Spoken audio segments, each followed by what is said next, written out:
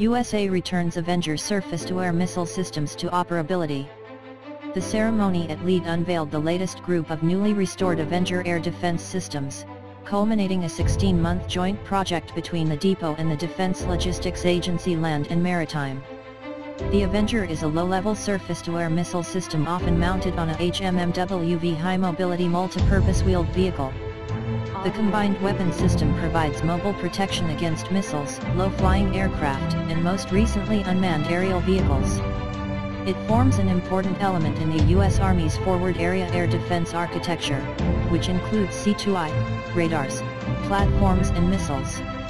The gyro-stabilized AVENGER turret with Stinger missiles is mounted on a 4x4 vehicle, but can also operate in a standalone configuration or mounted on a variety of military vehicles.